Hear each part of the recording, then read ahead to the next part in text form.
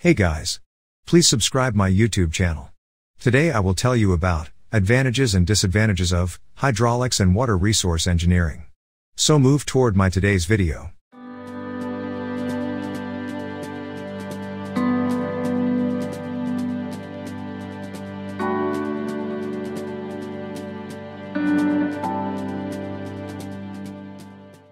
Hydraulics and water resource engineering is a branch of engineering that focuses on the study, design, and management of water-related systems and infrastructure.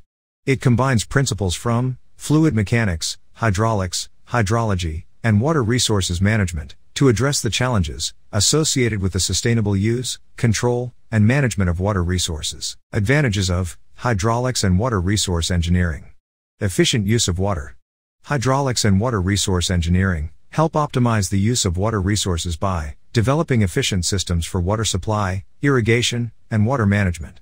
This ensures that water is used wisely and sustainably, minimizing wastage. Flood control.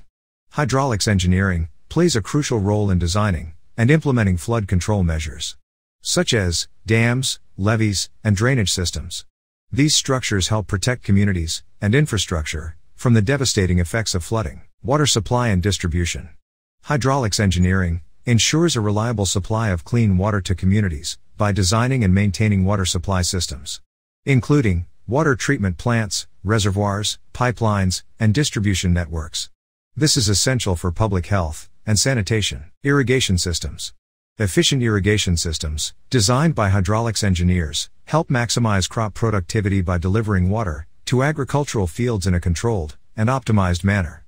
This contributes to food security and agricultural sustainability. Renewable energy generation. Hydropower, a form of renewable energy, is generated by harnessing the power of flowing water. Hydraulics engineering plays a crucial role in designing and operating hydropower plants, which contribute to clean energy production and reduce reliance on fossil fuels. Disadvantages of hydraulics and water resource engineering. Environmental impact. Large-scale water resource projects, such as dam construction, can have significant environmental impacts. They may disrupt ecosystems, alter natural river flows, and displace local communities. Careful environmental assessments and mitigation measures are necessary to minimize these impacts. Cost and maintenance. Building and maintaining water resource infrastructure can be expensive, requiring significant financial resources. Additionally, ongoing maintenance and repairs are necessary to ensure the continued functionality and safety of hydraulic structures. Limited water resources. In some regions, water resources may be limited or unevenly distributed. Hydraulics and water resource engineering must address these challenges to ensure equitable access to water resources, especially in arid or drought-prone areas. Climate change vulnerability. Climate change poses challenges to hydraulics and water resource engineering. Changing precipitation patterns, increased frequency and intensity of extreme weather events, and rising sea levels can impact water availability, flood risks, and the resilience of infrastructure. Technical complexity.